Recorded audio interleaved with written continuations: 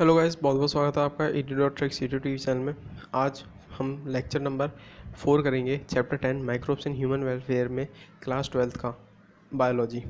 तो आज के इस लेक्चर में हमारा टॉपिक रहेगा microbes and bio control agents. अब हमने पहले टॉपिक पढ़ लिया है बायोगैस प्रोडक्शन का, सीवेज ट्रीटमेंट का, इंडस्ट्रियल यूज़ और जो उसका पहले इंडस्ट्रियल से भी पास्ट में जो यूज़ होता था उन सब के बारे में हमने इसमें पढ़ लिया है इस चैप्टर में। अब हम आगे हैं अपने नेक्स्ट पार्ट में, पार्ट नंबर 4 में। तो आज हम microbes as bio control agents finish करेंगे और इसके बाद एक और वीडियो आएगी जो इसकी लास्ट पार्ट की रहेगी, और उस पार्ट में हम कंप्लीट करेंगे microbes as bio fertilisers.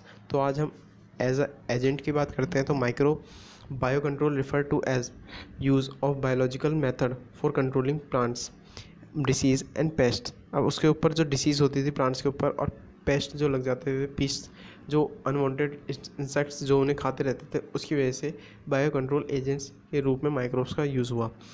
In modern society this problem have been tackle increasingly by the use of chemicals. अब ये डे बाई डे टैकल होने लगी है केमिकल के यूज़ की वजह से। Bye use of insecticides and pesticides, insecticides और पेस्टिसाइड्स की वजह से प्लांट्स पे बहुत बुरा असर पड़ता है। दिस केमिकल आर टॉक्सिक होते हैं एंड एक्सट्रीमली हार्मफुल होते हैं प्लांट्स के लिए भी और ह्यूमन बींग्स के लिए भी। एनिमल्स के साथ साथ एनिमल्स को भी ये नुकसान पहुंचाते हैं। And have been polluting our environment, और हमारे एनवायरनमेंट को भी पॉल्यूट कर रहे हैं। और पॉल्यूट वो किस फॉर्म में कर रहे हैं? सॉइल उससे बिगाड़ हो रही है, सॉइल की जो फर्टिलिटी होती है वो उससे बिगड़ रही है, सॉइल की फर्टिलिटी बर्बाद कर रहे हैं, और उससे जो आने वाले फ्रूट वेजिटेबल्स होंगे वो भी बेकार होंगे। और soil is also polluted through our use of वेडिसाइड्स to remove weeds. वेडिसाइड्स जो वीड रिमूव करने के लिए होते हैं उसकी वजह से भी हमारी सॉइल बेकार हो रही है। तो biological control of pests and disease in agriculture, there is a method of controlling pests date relies on natural prediction rather than introduce chemical.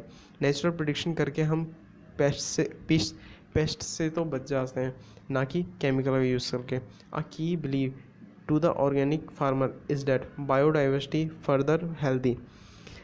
तो बायोडाइवर्सिटी होती है वो हेल्दी होनी चाहिए। The more variety of landscape has the more suitable it is.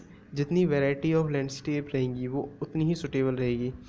The organic farming therefore work to create a system where the insect that are sometimes called pests are not irradiate but instead। जो होती है organic farming की वजह से जो land होती है वो बहुत ही ज़्यादा ऑर्गेनिक और अच्छी रहेगी, ना कि उसके ऊपर अगर हम केमिकल यूज़ करेंगे तो वो बेकार हो जाएगी। इस लाइन में ये कहना चाह रहा है ये। But insects are keeped eight manageable level by a complex system of check and balance. अब हम जो इंसेक्ट्स का जो लेवल होता है वो हम मैनेज कर सकते हैं वेदर इकोसिस्टम को चेकअप करके। जैसे अब जैसे अभी टिड्डों का आने का टाइम हुआ था तो टिड्डे आए, तो फिर हम उनके अकॉर्डिंग कोई ऐसी सीज़न चूज़ करें जिस सीज़न में आए तो हमारी फसल को नुकसान ना पहुँचाएं। इस तरीके से मैनेजमेंट करना, या कोई भी पेस्ट जो होते हैं पेस्टिसाइड्स यूज़ करना होते हैं जिनके लिए उन्हें ना यूज़ करके एक ऐसा सिस्टम बनाना या ऐसी कैलकुलेशन करना जिसकी वजह से हमारी फसलों को भी नुकसान ना हो और वो उन्हें भी कोई नुकसान ना हो और हमारी ज़मीन भी ख़राब ना हो। चेक एंड बैलेंस करके complex system of check and balance with a living and vibrant ecosystem. Living and vibrant ecosystem के टेबल को देख के चेक करके हम हिसाब लगा सकते हैं कि कौन से टाइम में क्या चीज़ होने वाली है, क्या इंसेक्ट आने वाला है। एक एक्यूरेट नहीं लगा सकते लेकिन एन एवरेज लगा सकते हैं। Country to the conventional farming practice which often use a chemical method to kill both useful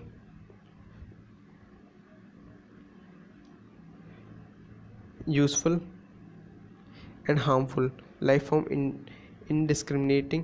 This is a holistic approach that seek to develop an understanding of the webs of interaction between the myriad of organisms that constitute the field fauna and flora।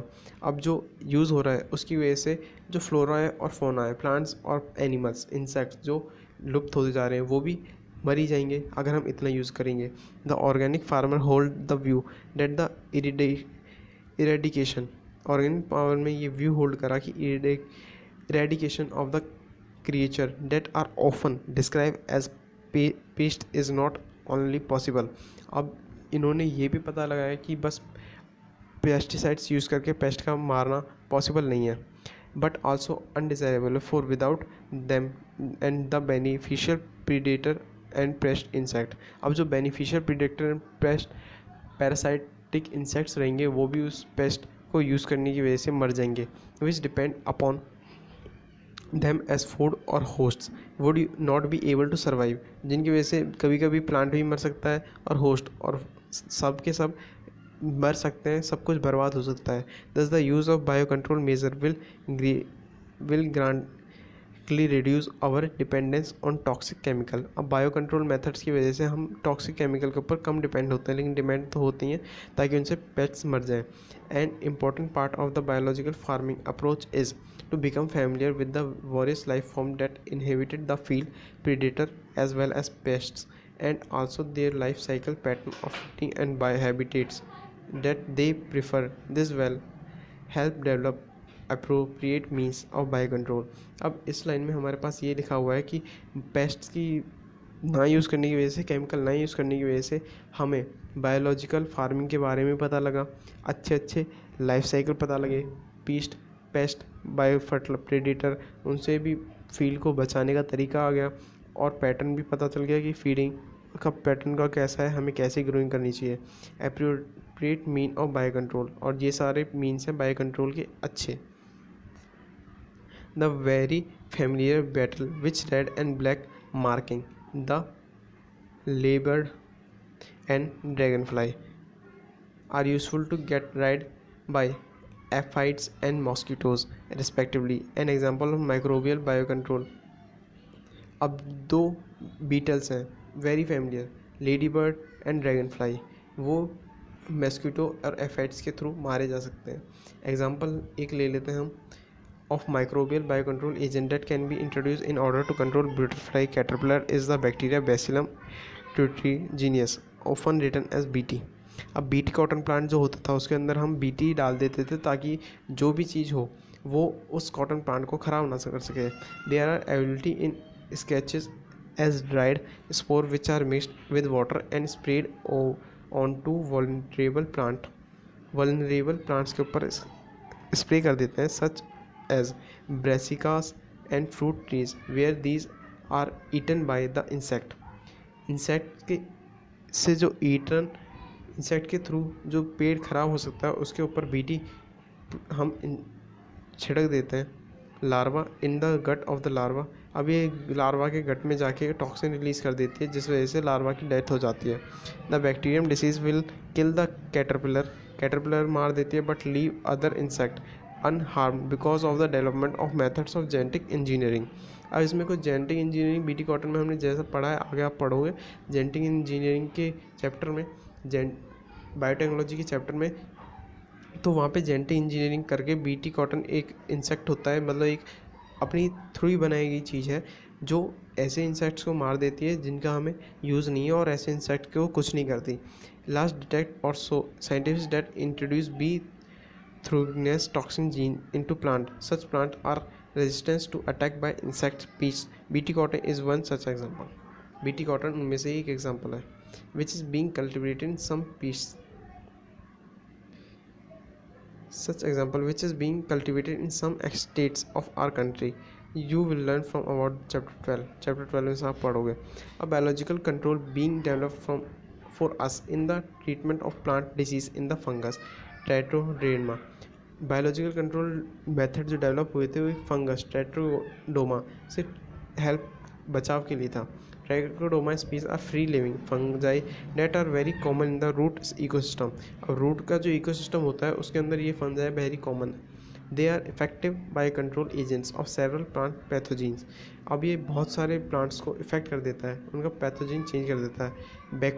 बेकोला virus are pathogen date attack insect and other arthropods. Insect और arthropods के ऊपर attack करता है और ये plants को save करता है। The majority of Baculovirus used as biological control agent are in the gene nucleopolyhedrovirus. These viruses are excellent candidates for species-specific narrow-spectrum insecticidal application. अब नैरो स्पेक्ट्रम इंसेक्टिसाइड एप्लीकेशन होता है, जिसकी वजह से इसमें जो इंसेक्ट्स होते हैं, जो इसमें जीनस या जीन्स जो भी होते हैं, उन वो जीन्स के इंसेक्ट को छोड़ के ये सारे जीन्स को ख़त्म कर देता है। They have been show to have no negative impact on plant mammals but fish और इवन और नॉन टारगेटिंग इंसेक्ट्स।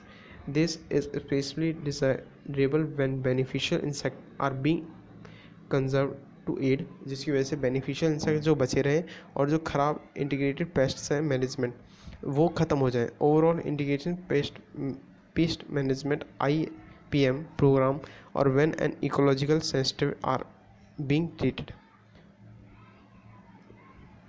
तो अब हमने ये लेक्चर भी ख़त्म कर लिया। इस लेक्चर के बाद हम अपना लास्ट टॉपिक करेंगे माइक्रोब्स एज बायो फर्टिलाइज़र, कि माइक्रोब्स का क्या क्या रोल है बायो फर्टिलाइज़र के रूप में। तो जब तक के लिए इस चैनल को सब्सक्राइब कर लो। Thank you for watching. Bye bye.